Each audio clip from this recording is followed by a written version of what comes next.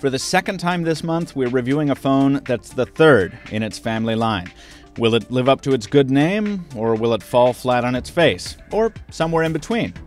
I'm Michael Fisher, this is Pocketnow.com, and this is the full review of the HTC Droid Incredible 4G LTE for Verizon Wireless. Let's get to it.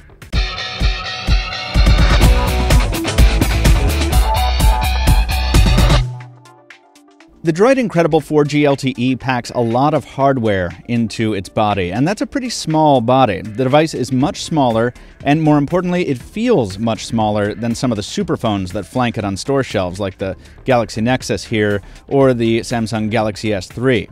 Like its predecessors, the new Incredible isn't trying to be the biggest on the block, but don't let the small size fool you. There's some very capable hardware here.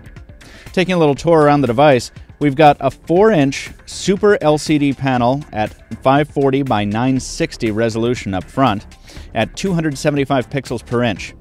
Down below it here, HTC's 3 capacitive Android buttons, and up above, below the red painted earpiece, a VGA resolution front-facing camera, and there's also a notification LED hiding behind the glass there. On the right side here is the volume rocker, and we can see that the phone is not going for the thinnest award either. It's pretty hardy at 11.7 millimeters. But because it's got such a small footprint, that thickness actually makes it feel great in the hand.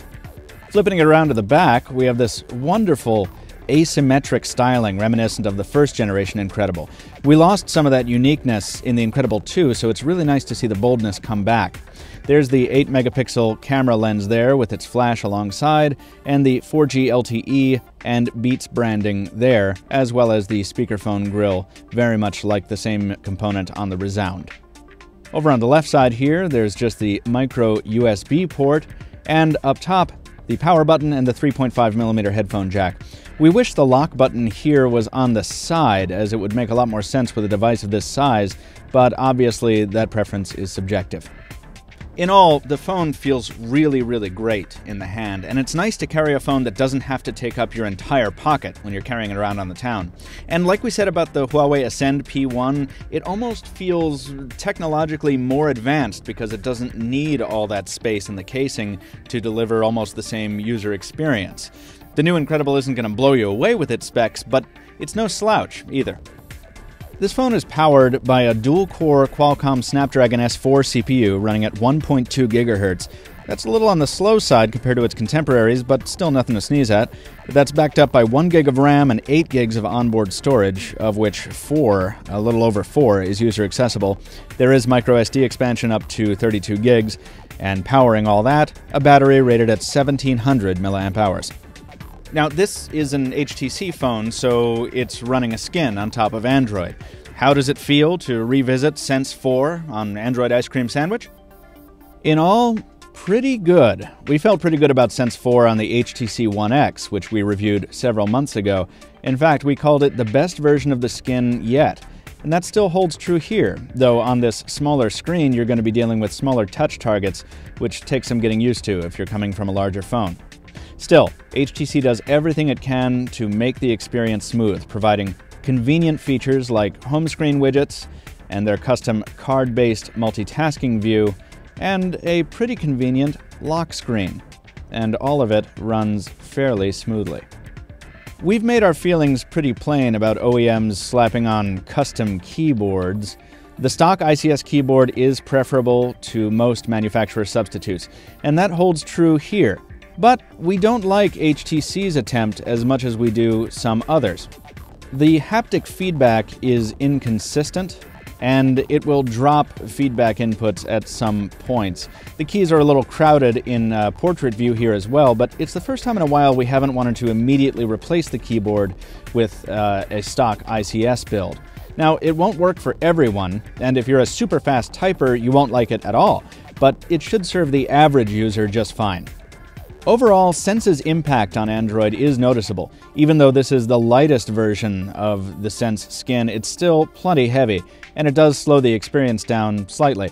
But the lag it introduces is at least consistent, and it's predictable, and it's very minor, and the conveniences Sense brings with it are worth the trade-off. Testing the Incredible 4G LTE in the real world was a distinct pleasure. It's really nice when a phone strikes the right balance between power and pocketability. The new Incredible did that very well. We tested it in and around the greater Boston area from the city to the seashore. Reception was above average, beating out our Galaxy Nexus for connectivity in some remote areas, like a far-off beach. We were able to average consistently good data speeds over Verizon's LTE network, averaging about 20 megabits down and about 10 up. Callers said I sounded loud and clear, even over speakerphone. On my end, people I spoke to sounded just fine through the earpiece. The speakerphone was tinny, like they all are, but it was loud. The new Incredible might lack the same hardware as the One X, but HTC has brought its full set of software camera improvements to this device. The unified viewfinder, multi-shot, HDR, panorama, and fun filters, they're all here, and they all work pretty well. HDR tends to deliver cartoony results that are too bright, but it's handy to have around when you have a backlit subject or a shot with a wide variation in light and dark. But all that aside, if you're just taking regular old still shots, the new Incredible's 8-megapixel camera really does quite a nice job.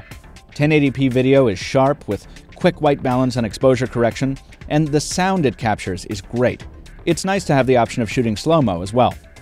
Using all these features will cost you quite a bit of power, but we're happy to report that the Incredible did pretty well in this regard.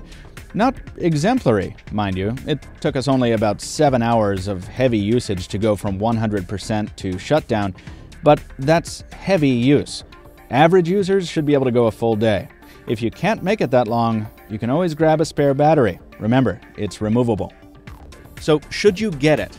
Well, if you're looking for a feature-packed, top-of-the-line jumbo phone, then no, that's not what this phone is.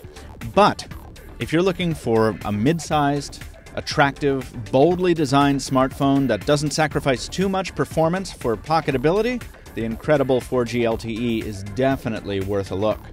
Personally, I still have 2 friends carrying the original Droid Incredible more than 2 years after its release, and they both still love it. That's a great legacy, and it looks like this newest Incredible is living up to it. So even at $149.99 on contract after all discounts, which is a little pricey, if you're shopping Verizon Wireless for an LTE Android smartphone, I would definitely rate this one a strong buy. This has been Michael with Pocketnow.com. Thanks for watching our full review. If you want to check out the written review, it's over at Pocketnow.com. Throw us a like here on the video if you like what you saw. Leave a comment on the post at Pocketnow.com if you'd like to contribute, if you'd like us to respond to you there. You can also follow us on Twitter at PocketNowTweets. That's the official account. You can follow me on Twitter at Captain2Phones. That's Captain, the number 2 phones. And stay tuned to Pocketnow. We've got a lot more content as usual coming down the pipe sooner rather than later. Thanks for watching. We'll see you next time.